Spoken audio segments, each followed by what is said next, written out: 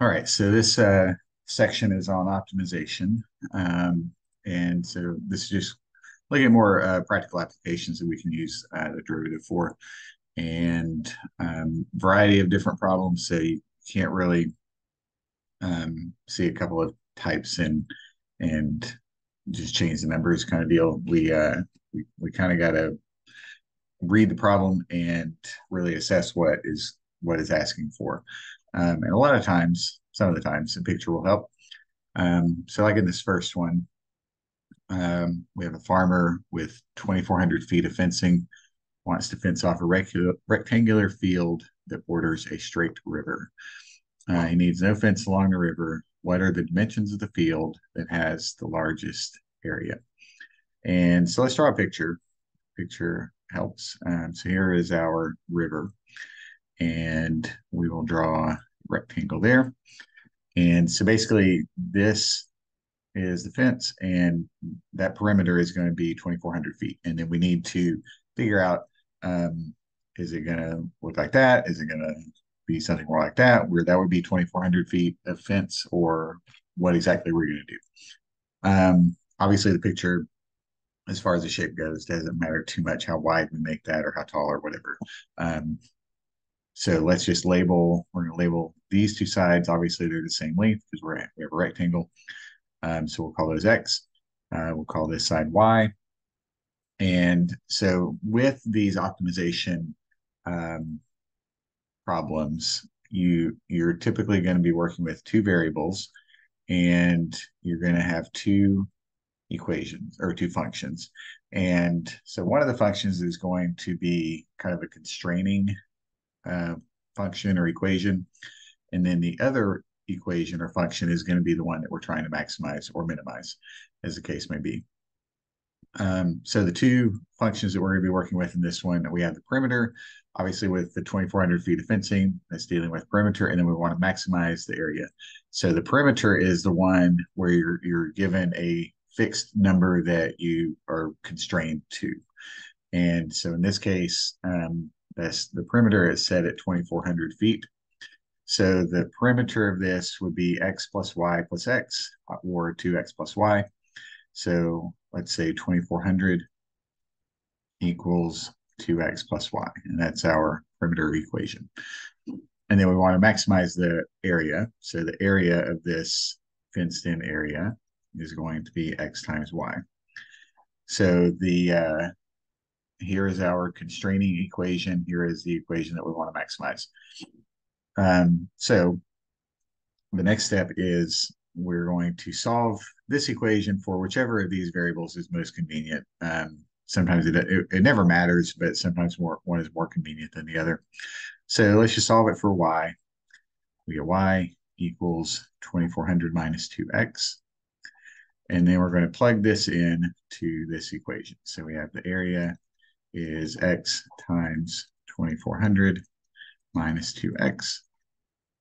And let's distribute the x. So we have 2,400x minus 2x squared. All right. And then, of course, anytime we need to maximize or minimize something in this class, we're always going to be taking the derivative.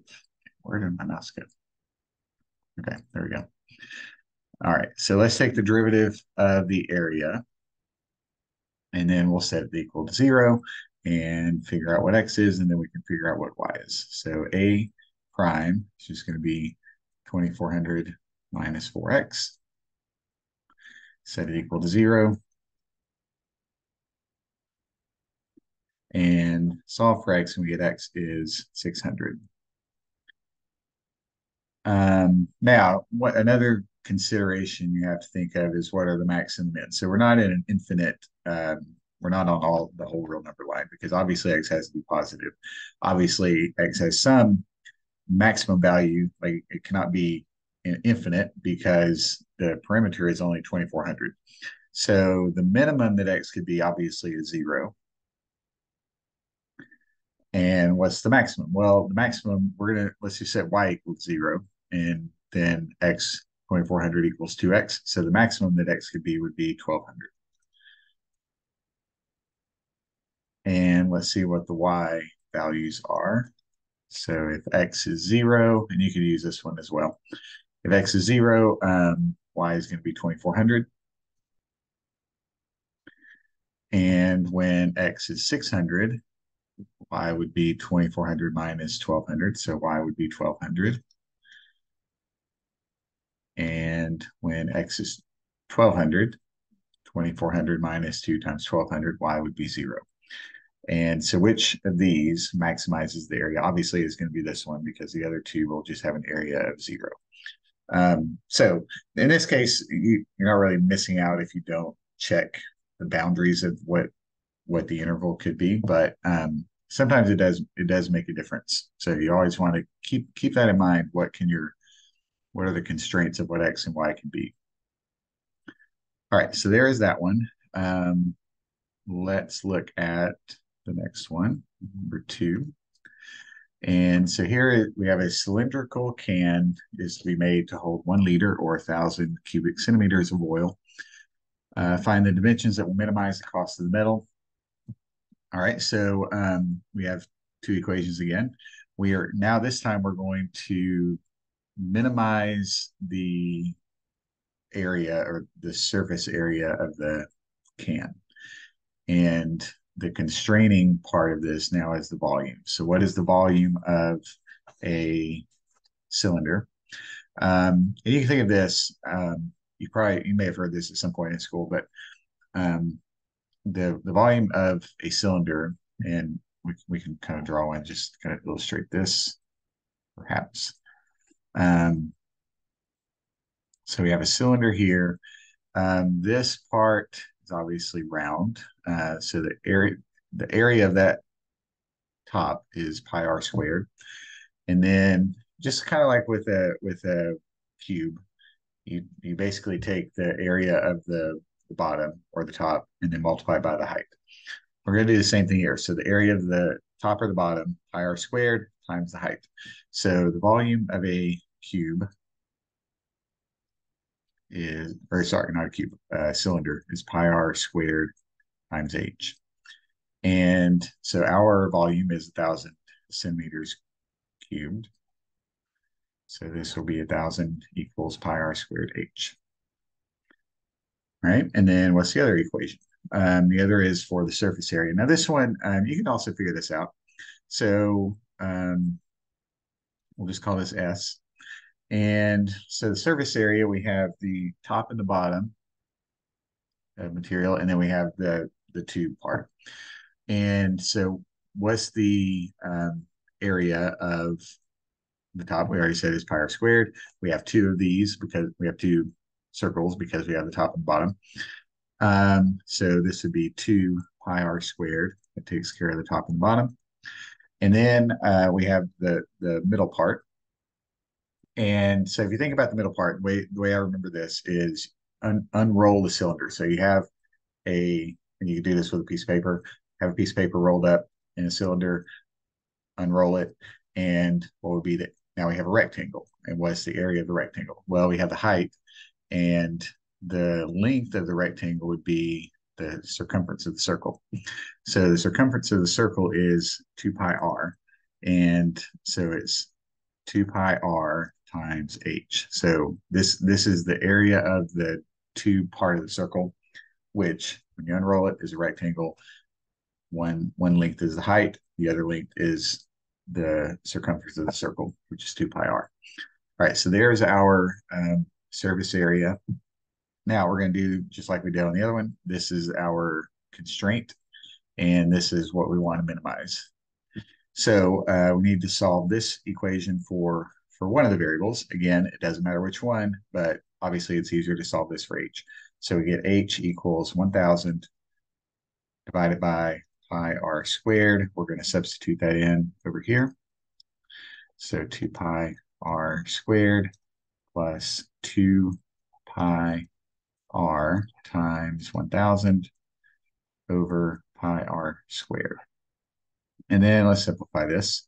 So 2 pi r squared plus pi will cancel, r over r squared leaves r on the bottom, and then 2 times 1,000. So 2,000 over r. All right, now take the derivative. set it equal to 0, figure out what r is. So S prime will be 4 pi r, and then 2000, you write this as 2000 r to the -1. Use the power rule, bring the -1 down, subtract 1 from the exponent, we get minus 2000 over r squared. And then we're going to set that equal to 0 and solve it for r. Another thing to pay attention to on these types of problems is what exactly are they asking? Are they asking for the minimum area? Are they asking for the minimum volume, whichever the case may be, or are they asking for the dimensions? So in both of these, we happen to be asking for the dimensions. But it could say, like in the first one, what's the minimum area that it would be, or the maximum area. All right, so we'll bring the 2000 over r squared to the other side. Cross multiply.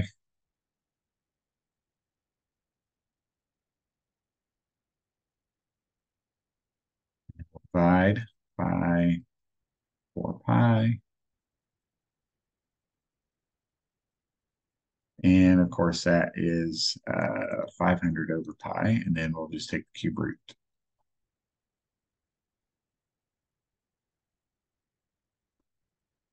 So r is the cube root of 500 over pi. So now the dimensions of the cylinder are given by the radius and the height. So now we have the height, which was given right there. So h is 1000 over pi r squared. So this is 1000 over pi times the cube root. It's going to be a little bit tedious. Over pi, and then that is squared. And so now we need to simplify this. So let's do this slowly here. So we have the 500 on the bottom. So let's write 1000 is 2 times 500. And let's break this down. So a cube root squared is the same as an exponent of 2/3. So this is really 500 over pi to the 2/3. So let's write the 500 to the 2/3. And let's do that again. 2/3. And then pi. And so we have pi to the first power divided by pi to the 2/3. So that's going to leave a pi to the 1/3. 500 over 500 to the 2/3 is going to be 500 to the 1/3.